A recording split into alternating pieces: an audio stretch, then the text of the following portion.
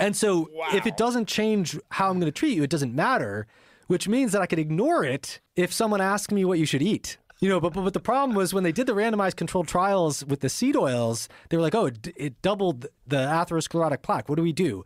Put it in the box in the basement.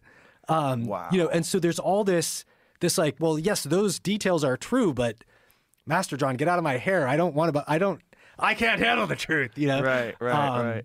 And so how does nattokinase? Oh, yeah, right. Because I brought you way off track. Sorry.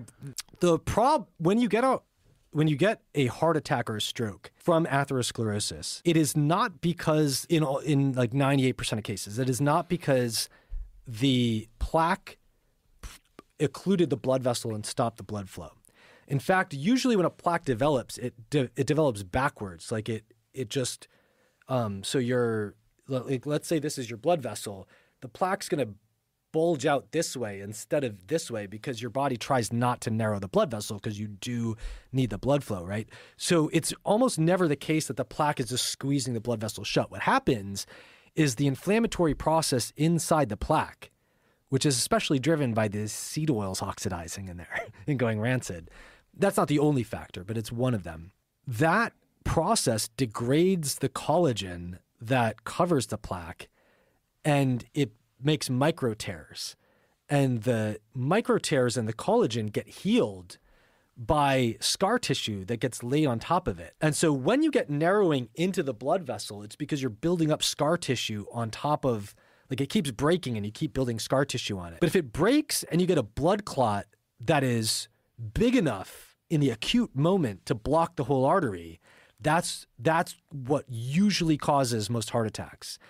Nattokinase is an enzyme derived from natto, which is a Japanese fermented soybean paste that is also incidentally very high in vitamin K2, which helps you protect against calcium deposits that weaken the plaque and make it more likely to rupture. So actually just eating natto would be better. This is why food first works, right? Right.